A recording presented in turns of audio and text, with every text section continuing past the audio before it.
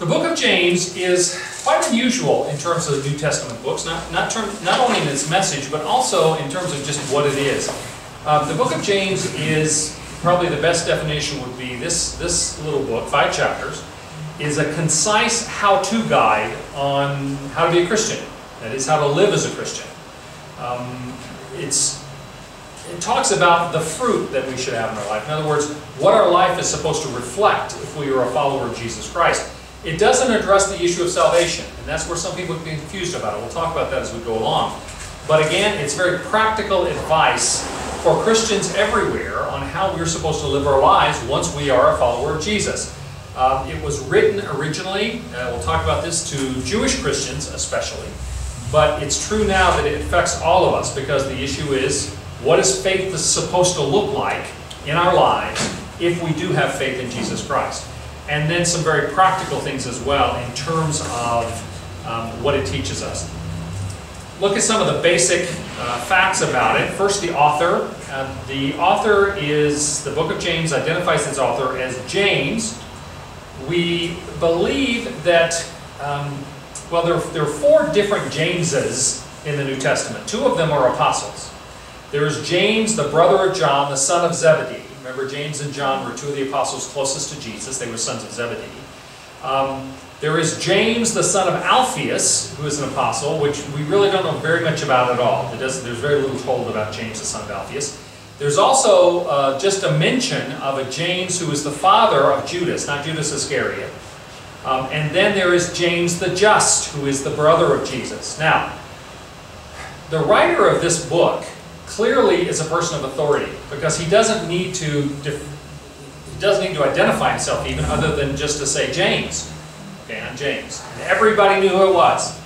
In fact, the book of Jude, which comes later, Jude describes himself as being a slave of Jesus Christ, but a brother of James. So whoever the James was, he's well enough known that everybody knew him, and he was kind of a point of reference. Well, James, the son of Alphaeus, was not significant enough to carry that kind of weight. James, the father of Judas, not Iscariot, the other Judas, also, we don't know anything about, he was not a person of significance, which means it had to be either James, the son of Zebedee, the brother of John, who's called James the Greater, because you get people with the same name, they have to come up with some differentiation. But the problem there is that James the Greater was martyred. He was killed by Herod Agrippa in AD 44, very early. He was the first of the apostles to die. And pretty much everybody is in agreement that this book could not have been written before James the Greater, the son of Zebedee, was killed. And so that only leaves one James that is both significant enough a character and also would have been alive during the time of this writing, and that is James, the brother of Jesus. Now, James, the brother of Jesus, is often called James the Just, because he had a reputation amongst both Jews and early Christians as being righteous and just, an excellent judge. Everybody really respected him. We have references to him in the writings of Josephus, for instance, the historian, in addition to the biblical references.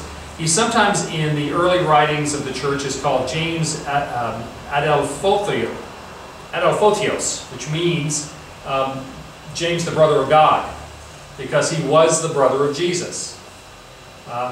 We believe that James, the writer of the Epistle of James, and Jude, the writer of the short, 1-chapter book of Jude, both were 2 of Jesus' brothers, born of Mary and Joseph after Jesus. Jesus was the oldest.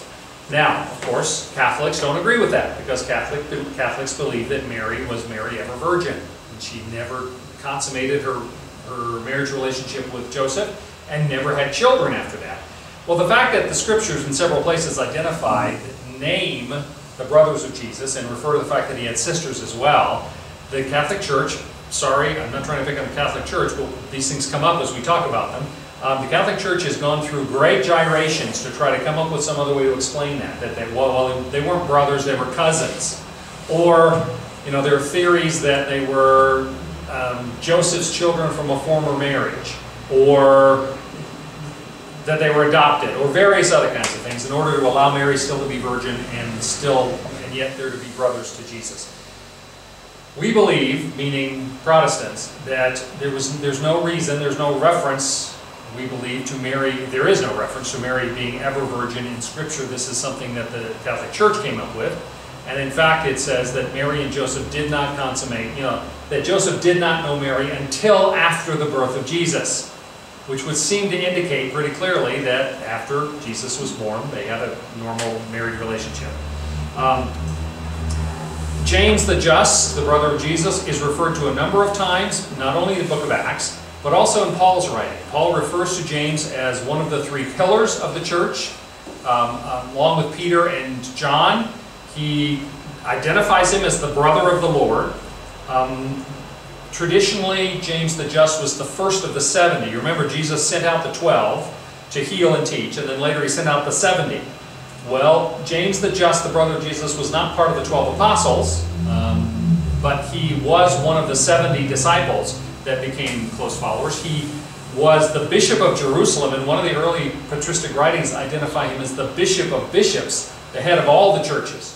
So you get the indication from the early writings, not Scripture, but from early writings of the early church fathers, that he was almost like the first pope, except he was in Jerusalem, not Rome, and so he's not identified as the first pope amongst the the modern churches. But he apparently was respected not only as the head of the Jerusalem Council, but that all of the churches really looked to him as sort of the primary bishop amongst the early Christians.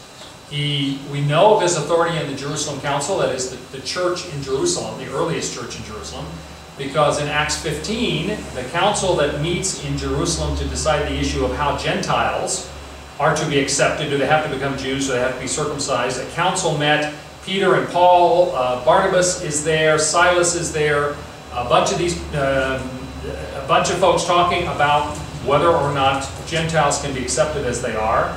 Well, it is James the Just, the same writer as of this book, that is the one who issues the final judgment, the final evaluation, and so he clearly is the moderator, the guy who's in charge of this council, and a very significant player. He continued to be the head of the church in Jerusalem and recognized as one of the pillars of the church, again as Paul called him, one of the primary leaders of the church until his death. He was martyred after the death of Porcius Festus, who was the Roman governor. There was a period of time in which there wasn't a Roman governor, and the high priest, the Jewish high priest and the Sanhedrin got very uppity during that time, and they, without the control of the Romans, of a Roman authority there, one of the things they did was they started taking it out on their enemies. And so the high priest during that time had James the Just stoned, had him killed. The story is apparently they had him first thrown off of a high place of the temple, and then because it didn't kill him, they stoned him to death. Something for which the high priest later got his comeuppance, so we'll get into all that. But so we believe that this book was written sometime AD 45 to 49. Certainly it was written before the Council of Jerusalem discussions. This issue of circumcising Gentiles is not addressed here at all. And so we believe that this was before this became a real issue, probably earlier. I lean towards saying AD 45, quite early. Because, for one thing, the book of James is written to the 12 tribes scattered abroad, which means the 12 tribes is almost certainly reference to Jewish Christians. 12 tribes being a metaphor for the Jewish people, 12 tribes of Israel. And yet they are the 12 tribes who believe in Jesus. So they are the Jewish Christians. Remember, all the early Christians are Jews. The fact that nowhere in this book does it refer to any issues related to Gentiles suggests it is very early in the life of the church, before the Gentile question had become significant. So that's why I tend to think it's further away from the council in AD 50, before the Gentile question became a major one. If it was written in AD 45, or close to that, even within a few years of that, that would make it almost certainly the first book written in the New Testament. The second book would be the book of Galatians, written around AD 49, immediately prior to the council in Jerusalem, because the issue that Paul is talking about in Galatians is the circumcision of Gentiles, and whether or not the Judaizing party is right in saying to the church in Antioch, in Galatians, the churches in Galatia, whether they, as Gentiles, have to be circumcised. Well, Paul nowhere in Galatians, as we discussed last term, does he say, well, this has already been talked about by the council in Jerusalem, it's already been decided, and no, you don't have to be circumcised.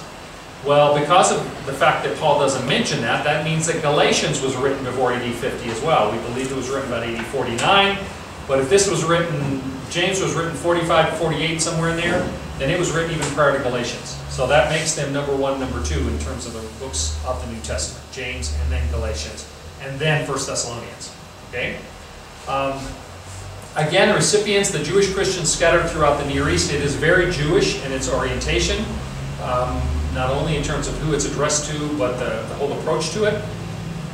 The theme is true faith gives evidence through righteous living. In other words, faith without works is dead is an expression from James, or faith without good deeds is probably a better way for us to understand that, is dead. The book of James is very much a sort of New Testament wisdom book. Remember, if you're in the wisdom class, we talked about wisdom literature as an Old Testament form, which is, Proverbs is the most obvious example, which is almost one-liners about how to live a wise life, how to protect yourself from sexual immorality, from greediness, from all sorts of things. And so there are these sayings, aphorisms kind of thing. Well, James is almost like that as well. A lot of people have identified that it is a New Testament wisdom kind of writing, very similar to Proverbs. It's full of moral exhortations. In fact, there are 54 specific commands given in these 5 chapters, where James says, be humble, hold your tongue, stop sinning, submit to God, etc. Just very clear. And in that way, it's very much like a wisdom kind of writing. But the primary theme is that faith should have some evidence. If you have a true faith, there should be some example of it in your life. Now, that primary message is framed in an overall theme or context of patience. Patience is a word and an idea that comes up over and over and over again in these 5 chapters, that the Christian should be patient in persevering during trials and temptations, that should be patient in awaiting the second coming, and as you await the second coming, don't do all this stuff you've been doing.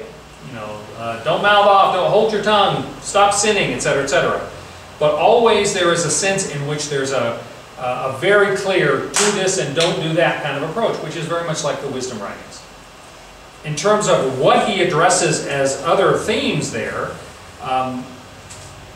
James particularly talks about, he admonishes against formalism. Formalism means believing that just doing the ceremonial washings, the outward kind of ceremonies, any of the outward kind of show of righteousness, that was sufficient. That's formalism, practicing only a formal religion. James said, no, if you're not showing positive works in your life, not just doing the rules, then it's not real, that your faith is dead. He also is against fanaticism. Now this was a time in which the church, very early on, the church was being torn by fanatics on both sides, fanatic Jews and then in response sort of fanatic Jewish Christians. They claimed it was a result of religious zeal, but in fact it was tearing the church apart, and James is against fanaticism. He also is against fatalism, which says, fatalism says, I have no control over this. I just give up, it's all in God's hands. Like Aksalah, as God wills it, right? To use the Arabic expression. That's a statement of fatalism. Whatever happens, then that's God's plan. The Christian Jews apparently were suffering from fatalism. He also addresses the issue of greediness and of prejudice against the poor in favor of the rich, against the teaching and preaching of falsehoods, against boasting, of speaking evil of others, of oppression against others. All of those are the kinds of things that he raises as examples of do or don't do, as appropriate reflections of what a true Christian faith is supposed to be all about. Now the purpose is this. The letter of James has often been accused, I'm going to talk about that specifically in a few minutes, has often been accused of contradicting or being contrary to Paul's emphasis on salvation by faith. One of the great Reformation declarations, the solas as they're called, is sola fide, which means by faith alone. We are saved by faith alone. Well, some people have looked at James's statements about faith without works is dead and said, well, you also have to have works in order to be saved. And so the purpose comes up as to whether or not Paul has made his statements. Paul, before he wrote even Galatians, Paul had been teaching this stuff. Some people have proposed that James may have been written by James the Just as a balance, not as a contradiction or as a countering, but simply to bring balance, as though maybe Paul might have gone a little too far on the faith alone sort of thing, so that people, the libertarians, were beginning to say, well, I have faith, which means I can do anything I want. 3-day orgies twice a week. And James is saying, no, you can't. Some others have said that since James' letter was written first, that maybe Paul's letter to the Galatians, some of it had to do with counterbalancing, not contradicting, but counterbalancing, offering a slight different weighing toward the faith issues. But the point is, these two do not contradict each other. I'm going to talk specifically about that in a minute. Are there people out there? A real general outline, and we're going to look at a more specific outline in a minute, is there's a test of faith in the first chapter, first 18 verses. Then James gives us the characteristics of the faith through most of the book, and then the triumph of the faith at the very end. Okay? Another way to look at the main points of James is that he talks about this is true religion. That it endures trials and temptations, it consists of doing good and not just hearing. He says, James says, someone who hears the word and doesn't do it is like someone who looks at themselves in a mirror, and when they walk away from the mirror, they forget what they look like. There's a lot of very powerful kinds of metaphors and images that James uses to make his points. True religion displays wisdom, not just talking about it. Don't just be a hearer of the word, but be a doer, he says. That true religion befriends God through humility. We don't try to approach God with what we want and how we want to act. I expect certain privileges if I'm going to be a Christian. Apparently a lot of Christians, early Christians, were saying that. And James says, no. You come to God in humility. He has saved you. You owe Him everything. It's not what you want. And then that true religion is blessed through patience, through prayer, and love. And again, this sort of is another outline. It walks us through the main points in James. Now, I should say, too, that in terms of the canonicity of James, and canonicity, remember, means its acceptance as being God's word to us, not just human writing, but its acceptance into the list of books that we believe are given by God. Now, the book of James had some difficulty being recognized as canon. Some of the earliest lists, early church fathers by the second century, were identifying the book of James as being one of the books that the church was benefiting from. But some of the earliest formal lists, like the Muratorian Fragment, which is a list of one of the first lists we have of the books that were accepted as canon, does not include the book of James. And so it sort of went back and forth. Some people advocating that it was a canonical book, some people saying not. And there's several. It wasn't until the 4th century that everything got nailed down finally. That is the 300s. 367, Athanasius of Alexandria issued a list of 27 New Testament books, the list we have today, as being the list of canonical books, and James is in there. Since that time, there's never been any of the major church bodies has questioned whether or not this is part of the canon. Well, why did it have a problem? Why were there questions about whether it should have been part of the canon? The biggest reason probably is that this book is written to the Jewish Christians, which meant as soon, because of Paul, by the end of the 1st century, most of the churches were predominantly Gentile. They weren't Jewish. Paul is planting churches in the Gentile areas of Asia Minor, in Greece. There are Gentile churches in Syria, Antioch, and other places. So very early on, the number of Gentile churches became significantly greater than the number of Jewish churches. Because this book is written specifically to Jewish Christians, it probably was not distributed very widely to Gentile churches. It's not talking to them, they thought. And so because it didn't receive wide distribution, it may have been slow in getting the recognition that it needed early on in order to be considered canon. It's also true that James the Just was not an apostle. And you'll remember that the writings of the New Testament, they either had to be written by an apostle or attested to directly by an apostle as being from them, like the Gospel of Mark is really the Gospel according to Peter, because Mark is recording Peter's sermons and thoughts and his recollections from the time that Mark was Peter's assistant. Luke was the assistant to Paul. Paul was an apostle.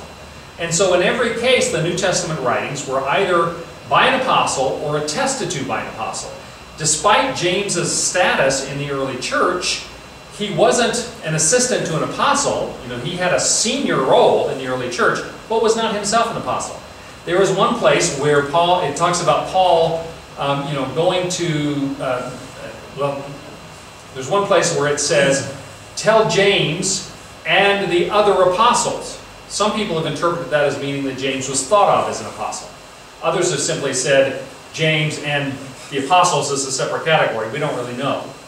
But he was not an apostle per se. He was neither one of the original 12, nor the 13th that was elected to replace Judas Iscariot, nor was he Paul, who got a special assignment and appointment as an apostle. So that may have been a problem.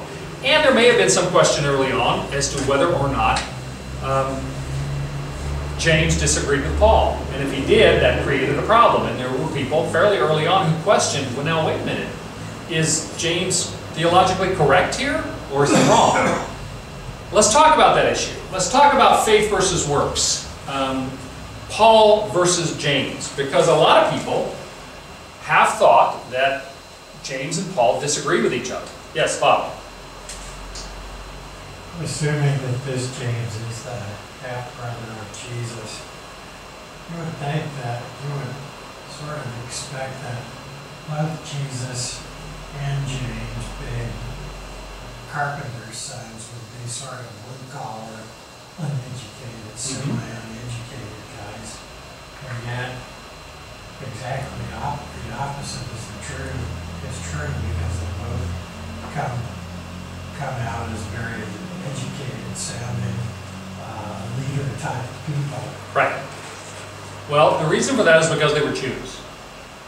It's true that the majority of people in that day were illiterate, especially women, but most men would have been illiterate too, except for Jews. Every Jewish male was taught to read. By the time they were 13, they had to be able to stand up and read from the Jewish scripture in public as part of their bar mitzvah. That was the rite of passage into adulthood. Which means that whereas most Gentiles in that day, unless they were well-to-do, unless they were wealthy, or citizens, otherwise people of privilege, literacy was considered a luxury. And yet, to the Jews, every Jewish male had to learn to read. And they had to study Scripture. Because of the nature of the world at that time, in addition to learning Hebrew, they would have spoken Aramaic, which was the street language that they had picked up when the Jews were in captivity to the Babylonians, because Aramaic is related to Chaldean, the language of the Babylonians. And because it was the language of the world at that point, they all would have learned Greek. I mean, it's just like, how many Mexicans do you know that speak English now in the area where English is a dominant force? It would have been many times more likely that somebody spoke Greek back then than someone would speak English. So that's the reason why you get these people who were carpenters or fishermen and they seem like simple folk. Well, how could they write these letters? How could they? Well, because they were still well educated as Jewish men. And that's one of the reasons that the Jews got special privilege, like from the Romans. You know, the Romans required everybody else in their whole Roman Empire to worship the emperors. And if they didn't worship the pantheon of Roman gods, then there were serious questions as to whether or not they might be subversive. They let the Jews get away with this because the Jews proved to be too valuable. They were so well educated as a people. They were smart. They were financially, very savvy. The Jews were head and shoulders above everybody else in terms of sophistication and education in those days. So much so that the Romans gave them the only pass from not worshiping the emperors, etc. And in fact, Christians benefited from that as long as Christianity was seen as part of Judaism. It's when Christianity was clearly divided from Judaism that the Christians started being persecuted by the Romans. Because as long as they were thought of as Jews, the Romans left them alone because the Jews were quite exceptional. And one of the ways that they were was because of their education. Now, it is true that the book of James is fairly eloquent in its Greek. It's not as eloquent as like Hebrews. It's considerably more eloquent than John. The writings of John. John's writings are quite simple. They're not dumb, but they're not very erudite. His phrases are short. His language is simple. His vocabulary is not that grand. Hebrews is the most eloquent of the Greek writings in the New Testament. But the book of James is somewhere in between. Now, whether that's because over the years James took classes at the local instituto and learned more, got more sophisticated, for whatever reason, we don't know exactly. Some again, more liberal scholars have proposed that the eloquence and the level, it's not the highest level of Greek we have in the New Testament, but the eloquence or polish of the Greek that James uses. Some people said it's unlikely he could have been a Jewish carpenter and been that good. And others said, well, a lot of Jews in that day exceeded what you would have thought of because of just the nature of their upbringing. They were educated, all of them given basic education, and many of them went on to do their own study and to learn more. And James, he was a man of some significance, leading not just the Jerusalem Council, but in all likelihood perceived by many people as being the head of the whole of the Christian church early on. And he may very well have taken that so seriously that he studied enough to develop his not only his theology, but his Greek. We don't know for sure. But it is different than thinking about non-Jewish writers that might come along. Yes? I think we don't realize how much emphasis they put on education. I just got to read a book by a young man who grew up in Hungary, a Jewish young man during the 30s, and he was a teenager in the 40s, and he would get up and have to be at rabbi school at like 6 or 7 in the morning, would then would go to regular school until early afternoon, go back to school until around 9 or 10 at night, and that was his schedule. Yeah. Well, it's also true, and that's not the case during the time of James, but after the destruction of the temple and the Babylonian exile, when the Jews struggled to figure out how do we still be Jews? How do we continue to be one people, God's people, apart from everything that we thought made us God's people? The promised land is gone, the temple is destroyed, what are we going to do? Well, that's when they had synagogues before as sort of prayer houses, but the whole concept of the synagogue developed as a place of learning, as a community center, and a place of prayer and study. And so the whole study idea really got extra magnified because the idea is we've lost the temple, we've lost the promised land, we're not going to stop being God's people, and the way to make sure that we hang on to that is to make sure we study God's Word. And so the discipline of the Jewish people, especially after the destruction of the temple, it was a lot before. Again, all Jewish males had to learn to read and to study and to know God's Word. But later it became really intensified because that was how they saw themselves hanging on to what it meant to be a Jew. A great lot of that was because it was through study through the synagogues, and the rabbi schools would have been at the synagogues and things like that. Okay, the shuls. Okay, so this whole issue of faith versus works, Martin Luther, was one of the people who really had a problem with James. In fact, Luther called the book of James a ripe straw epistle, or an epistle of straw, meaning not substance. In fact, he had it listed as a questionable book, whether it should be canon. Technically, I think it's still listed as Antilegomena, which means sort of gray area by Lutherans. Now, Luther took it and put it at the back of his Bible, supposedly so that he didn't have to flip through it when he's looking for something else. But, he did that because he thought that James contradicted or disagreed with Paul's doctrine of justification by faith alone. And that, after all, was the issue, as much as any other single issue. That was what Luther was all about. That was the thing he was struggling against the Catholic Church about. That you're not saved by works, you're not saved by being obedient to the church or the Pope. You are saved by faith alone, sola fide, as we find it in Scripture, sola scriptura. And so because that was what was life and death to Martin Luther, when he read James, and James seemed to be saying there's something else, it's not sola fide, it's fide plus works, then he had a problem with that. Now, we have to be fair and say that was only true early on in Luther's interpretation. Later on, he eased up about his feeling about James. In fact, later on he said, You are saved by faith alone, but if faith is alone, it is not faith. So, which is exactly what James is saying. And later on, Luther actually complimented the book of James as being a book that emphasizes entirely God's directions rather than men's directions. So he got a little bit better with it. But early on, Luther was one of those people that felt like James was contradicting Paul. As I said, some people have thought that James might have been a sort of a balance, written as a balance to Paul, or that Paul's Galatians might be written as a balance to James, because those two things do need to be held in balance. Interestingly, the Roman Catholic Church and the Eastern Orthodox churches both look to James as disproving the Reformation's insistence on sola fide, faith alone.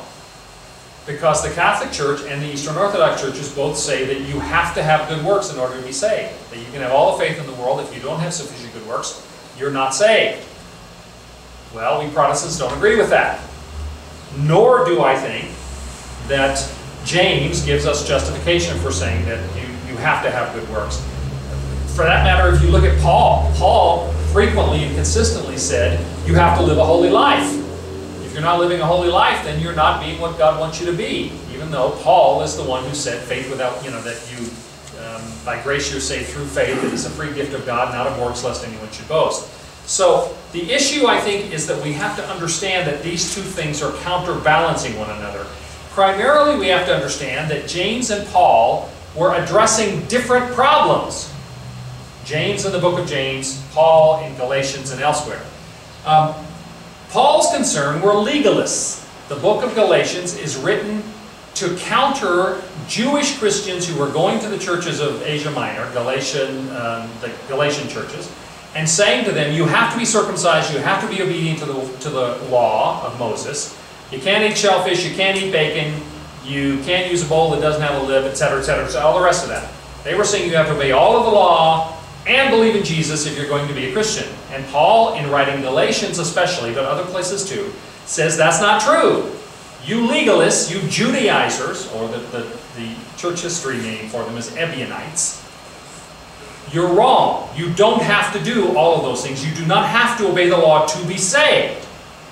On the other hand, James is addressing a completely different problem. James is writing about people who were saying, as I said earlier, I can have 3-day orgies twice a week, but because I believe in Jesus, that doesn't matter. What I do morally, whether I do good things or do bad things, is completely irrelevant because I have faith in Jesus. And James is saying, no, that's not true. If you have a real faith, then it has to be reflected in how you live your life. So Paul was addressing the problem of the legalists. James is addressing the problem of the libertines. And again, the emphasis, as we have up here, by Paul is that justification before God is by faith. James is saying vindication before men is by works. It is what men see you doing. If you want to have a real faith, especially if you want that faith to affect other people so that they see it and want to be attracted to it, how you act makes a difference. The perspective is Paul was saying that saving faith is a gift. James is saying a mature faith will be demonstrated in action. It's not that works save you. It's that if you're saved, you will do good works. The old thing about don't be good so that God can save you, let God save you so that you can then be good. And James is saying if you're not doing any good deeds, then maybe you're not saved. Maybe you're not serious about this. An analogy that I have used for years in teaching the book of James, because I've taught it a number of times, all life has movement, has motion. It's one of the characteristics of any living thing. It has to have some movement. Now, it may move slow. The redwood trees, you don't see them move very fast, but if you leave and come back 100 years from now, it's going to be 8 feet taller, okay? It's because there is movement. If there is no movement, something cannot be alive. The complete absence of motion is a sign that there is no life. And as I always said, if you had a horse and he's been laying on his side out in the field for 2 weeks and he hasn't moved, then put dirt over him because he's dead. That's what James is saying. If your Christian faith has no evidence of any movement, as demonstrated by how you live your life, good works, good deeds. If there's no evidence of any movement, then your faith is dead. That's what he's saying. He's not saying that you have to have good works to be saved. He's saying if you have no good works, then you probably aren't saved, and you better look at this. You see the difference? So Paul is saying that salvation is received as an eternal position by believing in Christ. James is saying that salvation is demonstrated and daily proof by behaving like Christ. Paul is concerned about what gets you to salvation. James is concerned about what it looks like after you get saved. It's not, they are not contradictory to one another. They're complementary to one another. All right? Christian works don't save a person, but Christian works are the true test of whether or not someone truly is Christian. So, Luther had it wrong. I think he figured it out later in his life. But I understand where he was coming from, because he was being threatened with death over this whole issue. And so for him, it was very, very important. And so for him, he had difficulty seeing James as a complement to Paul. And that's why he did not like the book of James. Okay? And here's another quote. Later on, Luther cites James as authoritative teaching from God and describes it as, quote, a good book because it sets up no doctrines of men, but vigorously promulgates the law of God. So it is very much an orientation toward the book of James being God's desire for us, not an issue of salvation, but as to how we live our Christian life. Is that clear? Any questions about that? So next time somebody tells you that James and Paul are in disagreement with one another, you're going to know what to say, right? Okay. Because I know you get those questions. Okay. Any questions about any of that so far? All right, I want to give you a few key verses, and then we're going to look at the outline. First, from James 1:19. My dear brothers, take note of this. Everyone should be quick to listen, slow to speak, and slow to become angry. Remember, James has 54 different specific commands. And here we get into some of that. For man's anger does not bring about the righteous life that God desires. And you can almost hear the Proverbs in this, right? This sounds like the way Proverbs is written. Therefore, get rid of all moral filth and the evil that is so prevalent, and humbly accept the word planted in you, which can save you. Here's a passage I referred to earlier. Do not merely listen to the word and so deceive yourselves. Do what it says. Anyone who listens to the word but does not do what it says is like a man who looks at his face in a mirror, and after looking at himself goes away and immediately forgets what he looks like. I love the fact that in the book of James he gives you these little analogies, you know, sometimes metaphors, etc., that are very practical. You know, this is what that's like. And then he gives you an illustration that helps makes it sink in. Hearing the word of God, not doing it. He elsewhere talks about loving worldly possessions more than giving, not restraining your tongue, not trusting in God's providence, favoring the rich over the poor, etc. But a major theme here is don't just listen to this and then act like there's no difference in your life. If you mean it, if you hear God's word, do God's word. Just sitting for an hour a week and listen to somebody preach at you and then go out and acting like you never even heard anything, that's not Christianity. That's not true faith. That's a falsified faith. Perhaps a socially acceptable kind of faith. Okay? From James 2. What good is it, my brothers, if a man claims to have faith but has no deeds? Can such a faith save him? And here again, he gives you an analogy to give you a sense of what this means. Suppose a brother or sister is without clothes and daily food. If one of you says to him, go, I wish you well, keep warm and well fed, and does nothing about his physical needs, what good is it?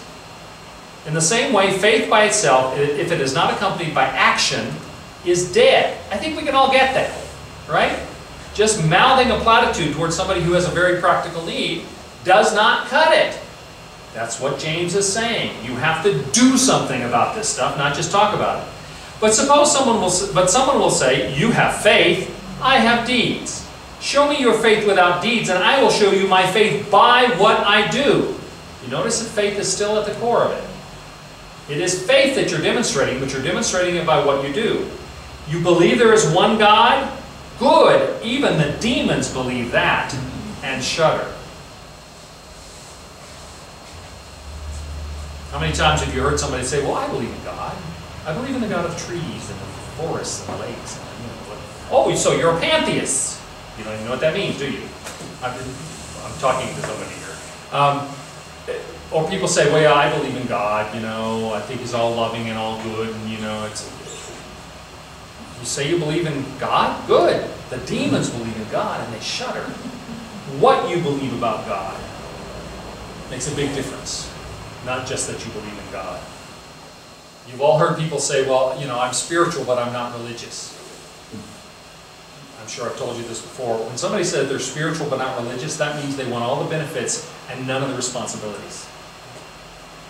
Because religious means you are practicing what you believe in some sort of practical ways. I'm spiritual but not religious means I want to get all the good vibes, I want to get all the blessings and all the good stuff, but I don't want to have to do anything. That sounds a little harsh. Well, sometimes we need to be a little harsh. Okay? And I've known two people down here who said that and then died, and I fear for them. Okay? Because I don't think being spiritual but not religious was going to cut it when they get to the other side. My own sense. Okay, I'll stop preaching now. But you see where James is going with this stuff. Any questions about that? Mark? A little, maybe off, but the law will take you so far, and you try to obey the law, that the Jews got into the habit of just doing the minimum. Whereas Jesus says, love your neighbor and bless those that persecute you. It goes so much farther beyond. Right. And once we have the faith and we move into that realm, there's no stopping us. Right. We can do a little, we can do a lot, or we don't have to go to bed every night wondering if we don't wake up in the morning where we'll be. It's kind of a nice situation. And again, the mature faith, I don't go to bed at night saying, did I do enough good works today? Right. That's never the right question. Because my salvation is based upon my faith in Jesus Christ, purely. And yet, I have a responsibility. It doesn't stop there. It's not all about me. It's not all, well, I'm saved, so the rest of the world forget you. I have a responsibility. I have work to do. I have an obligation to then do good works, to show the grace of God in my life. And if I'm not doing that, then then how selfish is that? What's the point of all this? Yes. Before Jesus came, the Jews, you mentioned before that perhaps it was coming, they would come together as a state or a nation, and that was the form of salvation. Did I get that right? Well, salvation to the Jews meant return from exile. Okay. That was how they defined salvation, is return to the promised land from exile. So was this a big jump for them from what their belief was to how James and Paul were talking about how to continue your life as being saved? And was that a huge step for them? Well, it was, but it wasn't so much James and Paul. Take a step back from that. The Jewish expectation, again, salvation to the Jews before the time of Jesus would meant return from exile, return to the promise, to the land that's been promised to us from exile. And there is a clear doctrine in the Jewish faith of an eternal kingdom. That people, their souls would live forever. And the expectation was that they would live under the authority and love of a Messiah. That Messiah, the Jews before Jesus believed, would be like King David, a just and righteous king who would make them great, and they would be first amongst all the earth as God's chosen people. That's how they perceived eternal life. Now the difference was when Jesus came along, and this is one of the things that the Jews back then and even today have trouble understanding, or accepting at least, is that the Messiah wasn't just an earthly king like David. They thought that he was going to be like King David, and he would come and drive out the oppressors, meaning the Romans in Jesus' time, and would establish Israel among all the kingdoms of the world as being on top, foremost. And as Jews, they were going to be the chosen people of God, and they would be better off than anybody. It was news to them that the Messiah, and it shouldn't necessarily have been, because there's a lot of references to this in the Old Testament, of there being a divine aspect to the Messiah. Daniel 7, there's several Psalms, etc. Isaiah. the idea that the Messiah wasn't an earthly king like they expected. He wasn't a military ruler. He wasn't going to sit on the throne as David sat on the throne. But rather that he was divine, he was the very Son of God, and that his kingdom was not just the geopolitical nation of Israel, but rather his kingdom would be for all people everywhere for all time. And that when he ultimately returned, he would be the king over all creation. That was not how they understood it. Now, the reason why a lot of Jews did become Christians then, and Jews still become Christians today, is because when you look back at the Old Testament, realizing what we know about Jesus now, it all makes sense in a much more complex, a much more appropriate and interesting and satisfying way than just thinking he's going to be a king like David was a king. A lot of the Old Testament prophecies they didn't get about the Messiah are completely understandable in light of Jesus. And so Jews who became Christians, they saw that and they agreed with it. For instance, the idea that, well, it's going to be all about us Jews and about the nation of Israel and our promised land, and that's what this is all about, completely overlooks the fact that the promise to Abraham, to Isaac, to Jacob, to Moses was that I will bless you, I will be your God, you will be my people, and through you I will bless all the other peoples of the earth. Jesus, as the divine Messiah over all of creation, explains that. And that makes sense, because the Jewish concept of them as a reunited, a nation of Israel over all the rest of the world, like it's, we're 5 ranks above all the rest of y'all people. None of that really fits with the messianic prophecies that were given through the Old Testament. Jesus does. And so, yes, it was a big leap, but it wasn't because they had problems with Paul and problems with James so much. It was the very concept of what the Messiah was supposed to be was difficult for the Jews to get. Those who did, who were open-minded, who were honest about it, and really looked at Jesus and looked at what the Old Testament said, they would go, wow, this makes good sense. And that still is true today. Jews that accept Jesus today, it's primarily because they look at their own prophetic history in the Tanakh, the Hebrew Bible, and then look at the historical Jesus and say, this fits. This makes sense. I think this guy is the Messiah. There's a story, I just wrote in an article or a letter for Jews for Jesus, a guy named Ariel, who 20-some years ago was in New York City, and he saw a guy wearing a t-shirt that said Jews for Jesus. And he got mad. And he said to his friends he was sitting with, somebody should go over there and tell that guy that you can't be a Jew and believe in Jesus. And they said, well, go for it, Ariel. So he got up, went over there and told the guy. And the guy, rather than being defensive, was very calm and and he handed him a brochure that said, Jews should not believe in Jesus unless, and it goes through, it's like a brochure panel with drawings. They do these things called broadsides of Jews for Jesus. And it takes like half a dozen different major prophetic statements in the Old Testament about who the Messiah is going to be. And then it says, it explains how that's exactly what Jesus did, or that's exactly what Jesus said, or that's exactly how Jesus presented it. And it goes through this whole thing, and at the end, the point is, Jews should not believe in Jesus unless there is evidence that Jesus fulfills the Jewish expectation to be the Messiah. Well, Ariel became a Christian. He took that home, he spent weeks and weeks and weeks thinking about it, finally ended up calling them, talking to somebody. He's now the leader for Jews for Jesus ministry in Eastern Europe. He's been responsible for planting ministries all over Eastern Europe. His first reaction was, a Jew can't believe in Jesus. Well, if you go through and you seriously look at that, then Jesus does fulfill the Old Testament, not New Testament, the Old Testament prophecies about the expectations for the Messiah. And Jews who were willing to hear that, who don't just shut everything out, they were converted in the first century and they're still converted today.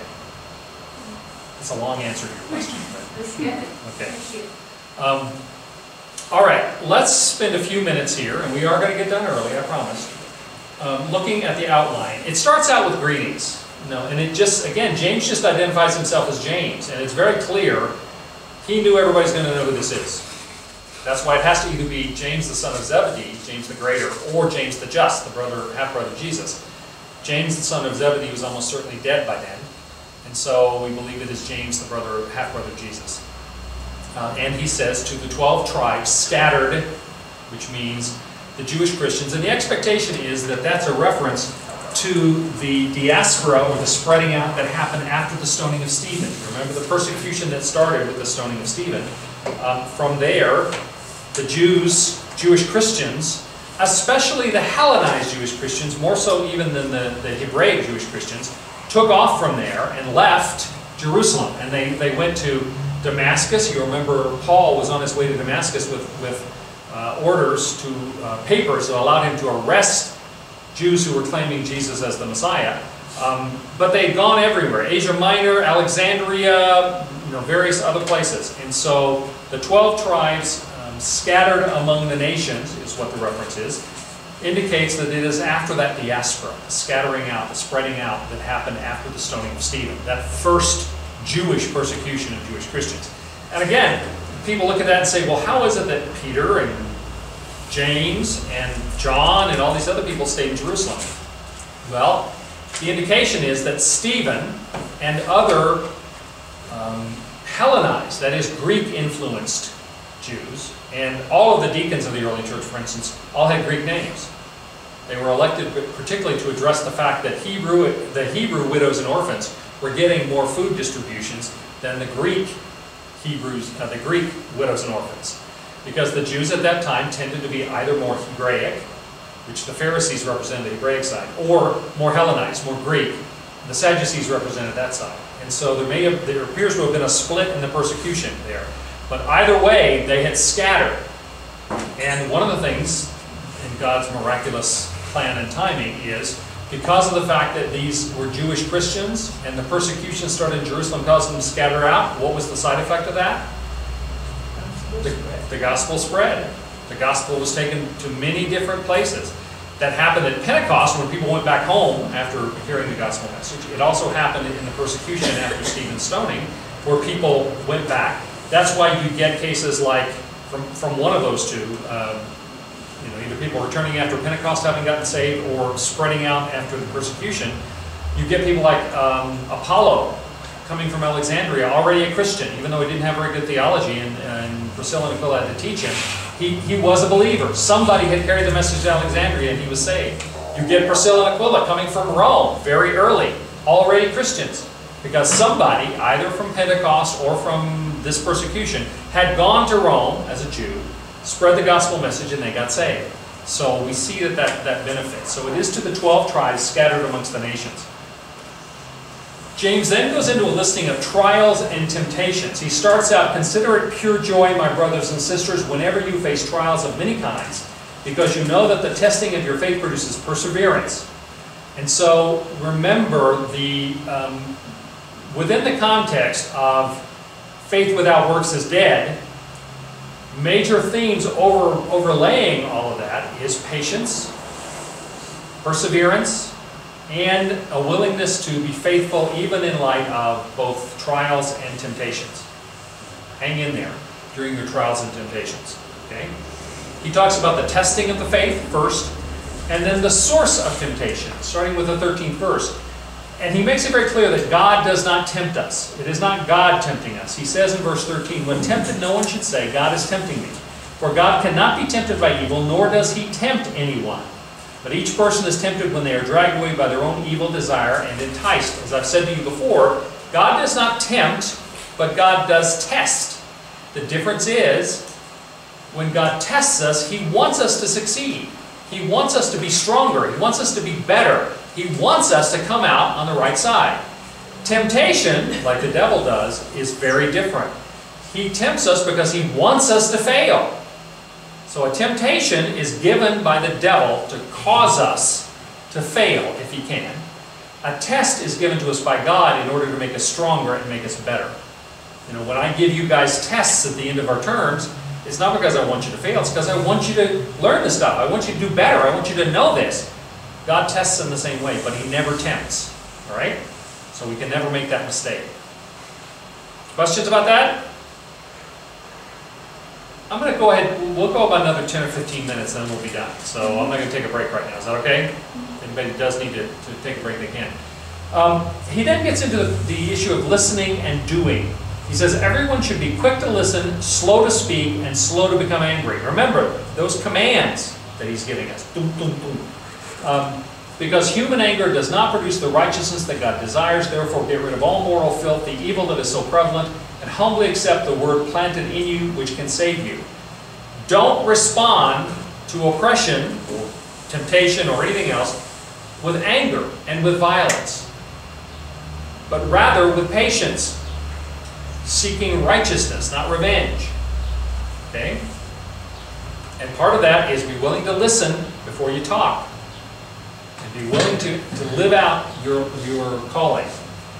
He then talks about favoritism being forbidden, particularly that he says if someone comes into your meeting wearing a gold ring and fine clothes, and another man comes in wearing poor clothes that are filthy, then don't give all your positive attention to the rich guy and make the poor guy sit in a corner. That there should be a recognition that we don't discriminate based upon those kinds of differences. Because that's what an evil judge does. And one of the things he addresses in here as well is oppression. That you are oppressed by, by the rich.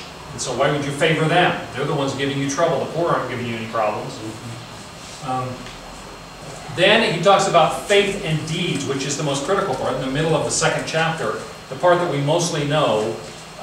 Again, what good is it, my brothers and sisters, if someone claims to have faith but has no deeds? Can such a faith save them? Faith without works is dead, is what he gets to in that. That we have to not only have faith first, faith is, is belief in Jesus Christ, but then that, if it's real, has to be reflected in some sort of movement in a Christian life. Deeds. He then has a fascinating section about the taming of the tongue. He talks about the fact that the tongue's like a spark that starts a fire, a huge fire. That it's a tiny thing, but it can create huge destruction. He says, like the bit, the bit in the mouth of a horse, that can direct it anywhere. If you control the mouth, you can direct it anywhere you want. Like the rudder of a ship, it's a small thing, but if you can control the rudder, you can take it anywhere you want. But if you don't control that small thing, everything's going to go bad. Well, the tongue is just like that, he says. And he talks about, you don't slander, you don't malign people, you don't speak ill. Then he goes on to talk about 2 different kinds of wisdom. Wisdom, there is deeds done in humility, not harboring bitter envy and selfish ambition, and that's the good kind of wisdom. And then there's a false wisdom, which comes from down below. It's earthly, unspiritual, demonic, where you have envy, selfish ambition, disorder, every evil practice. The world thinks we're crazy for believing this stuff. They think they're smarter than us. Well, the worldly wisdom is that kind of worldly wisdom is exactly what James is talking about. It sounds good, and they convince us that that's good. Oh, what do you mean that you're faithful to your spouse and you don't sleep with anybody else? That's crazy. No, it's not. You're crazy. The difference in godly wisdom and worldly wisdom. That we're to have the godly wisdom and recognize and reject the worldly wisdom that tells us to do things we know we should not do. Yes? Yeah, well, when you're in business and you're working with people who feel free to lie and cheat and steal, and you feel like you're at a disadvantage because they can do all kinds of things that you don't feel is acceptable. And you may be at a disadvantage for a little while, but it pays off in the end. The whole game is a different game than what we're playing. We're not in that for the most money and the most prestige and the most trampling on the most people. It's about a whole different kingdom. Yeah, we have a complete different set of rules. We have a completely different set of values. We have a completely different set of criteria. That's the difference in earthly wisdom and the worldly wisdom. And he goes on at the end of chapter 3 and says, but the wisdom that comes from heaven is first of all pure, then peace-loving, considerate, submissive, full of mercy and good fruit, impartial and sincere, peacemakers who sow in peace reap a harvest of righteousness. The world does not understand that way of thinking. That is the godly wisdom, heavenly wisdom. He then goes on to talk about warnings against other kinds of worldliness. He says that don't allow yourself to get into fights and quarrels. And there's some extraordinary things in here. He says, when you ask, you don't receive because you ask with wrong motives, and you spend what you get on your own passions. You adulterous people, don't you know that friendship with the world means enmity against God? Again, he deals with this whole issue that what the world thinks and expects is not the same as what God expects. Completely different set of values, completely different set of expectations. Again, he talks about quarrelsomeness. He talks about spiritual unfaithfulness, that's why he calls us, you adulterous people, speaking to those who spiritually are not faithful to God. He talks about pride. Do you think Scripture says without reason that he jealously longs for the Spirit because he has made to dwell in you, but he gives us more grace? That's why the Scripture says God opposes the proud, but shows favor to the humble. Again, the world does not understand that. That the humble, blessed are the meek. The world doesn't get that. He talks about slander, back to that using your tongue. Brothers and sisters, do not slander one another. Anyone who speaks against a brother or sister or judges them speaks against the law and judges it. When you judge the law, you're not keeping it. Now, here when he talks about the law, he means the law of love, which he talks about, and Paul also uses that expression, meaning it is not the Mosaic law, but the thing that should instead direct us and command us, which is the love God has shown for us in our response to that. No boasting. And then he talks about warning to rich oppressors. Remember I said that earlier, that he talks about the fact that you guys always want to suck up to the rich, and yet the rich are the ones that are oppressing you. And he says, those of you who are poor, be grateful for your high position. And those of you who are rich, recognize that you are only here for a little while. Okay, so he completely does a reverse in terms of our understanding and expectation of wealth and of poverty. That wealth is a fleeting thing that people depend on, and they will pay the consequences for that. Poverty is actually a position of grace, according to James, and that you will be blessed in that. He then goes in toward the end of chapter 5 into miscellaneous exhortations. Talks about, again, as he starts out the whole book with concerning patience and suffering, concerning not swearing oaths. Let your yea be yea. Anything more than that get you in trouble. Concerning the prayer of faith, and then concerning those who wander from the truth. He ends by saying, my brothers and sisters, if one of you should wander from the truth and someone should bring that person back, remember this, whoever turns a sinner from the error of their ways will save them from death and cover over a multitude of sins. That we can bring those who have fallen back. And we're called to do so. Any questions about any of that? Yes? Quick question on all of these both dates and times in history, which is nothing for me. But anyways, had the persecutions by Nero taken place yet? No. Persecutions by Nero's were the end of the 50s and early 60s. So the only persecution that would have happened by this time was the early Jewish persecution, but not the Roman persecutions. Okay. Other questions? Well, I hope you will forgive me for letting you off early today, but as I say, as I've worked on these books, I recognize that once we've dealt with what we need to deal with, it doesn't make sense to try to come up with something just to keep us sitting here for 2 hours. Judy? So that means he's talking a lot about you can't live in two worlds. Like you can't live in the world. At least you can't live by the standards of 2 worlds. James is not advocating, and in fact, nowhere. Paul is very clear about this. They're not advocating that we take ourselves out of the world. Even places where, when he says true religion is this, to care for widows and orphans, James says, and to not allow yourself to be polluted by the world. That has often been interpreted as saying that we need to remove ourselves from the world. We need to have a compound and, guard gates and nobody allowed in. We need to have our own little Christian fraccionamiento and nobody gets in. No, that's not what they're talking about. Because is it not quite the contrary? The same writings say you are the salt of the earth. You are the light set on a hill. We can't be salt and light, I've said it many times, if we never let non-believers get close enough to us to taste us and see us. And so that's not what they're talking about. What they're talking about is being in the world, but not of the world. Meaning we have an obligation to interact with and be part of and be community with people who are not believers, because that's the only way we're ever going to influence them to the positive, and we're called to do exactly that. And go into all the world, teaching them and baptizing in the name of the Father, Son, and Holy Spirit. So we can't do that if we isolate ourselves. But the danger, and it is a danger, and that's why James and Paul and others talk about it a lot, is that when we are in the world, there's a danger of us getting polluted, of falling, of listening to the world's wisdom, of taking their moral standards, of saying, okay, well, this is only a little white lie,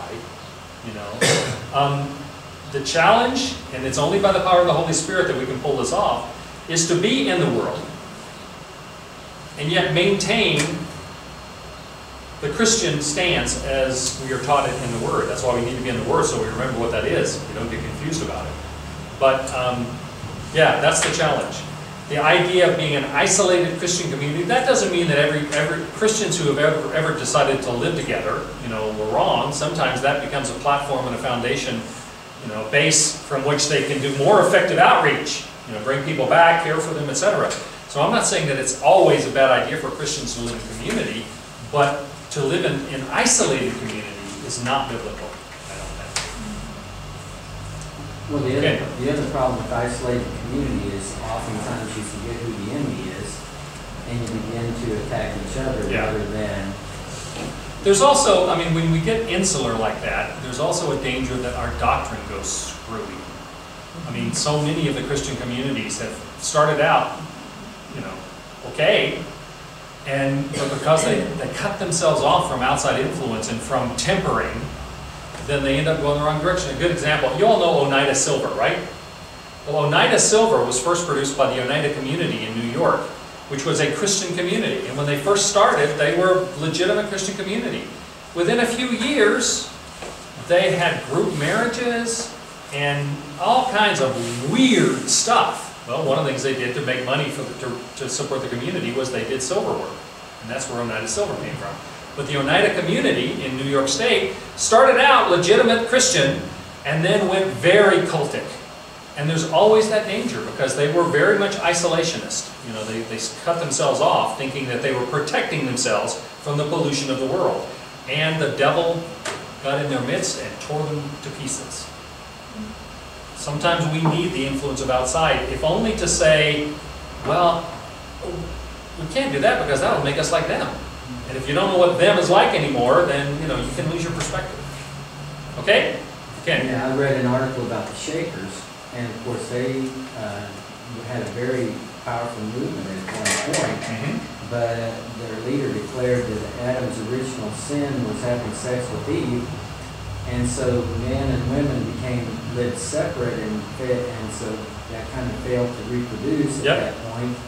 And even though they did a lot of good things, their movement is pretty much gone now because you don't generally get too many male converts.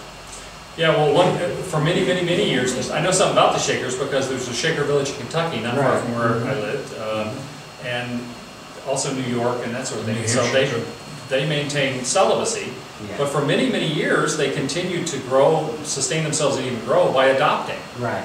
Because they were so well thought of by everybody else, they were so industrious, they had very successful farms, their handicraft work, their craft work, they made all their own furniture, Shaker furniture. It was so spectacular, and you go to the Shaker villages now and they're just gorgeous and beautifully designed and everything else, but it's kind of weird. The big dormitory houses, this big house, 2 doors, right next to each other, like a meter apart. Well, you go on the inside and there's no wall separating that, but women went in one door and men went in the other. There was a staircase for men, there was a staircase for women, their rooms were on opposite side of the building. And they maintained this separation of men and women. They did not believe in sexual intercourse. After many years of maintaining themselves by adopting children, because again, they were so well thought of, and this was in a period of time in the 1800s when there were a lot of poor people and couldn't support their children, the Shakers could take care of them. So they would adopt them. But they had some wacky ideas. Some very good ideas, and certainly skill, but yeah, they got it wrong. So, anyway, thank you all very much.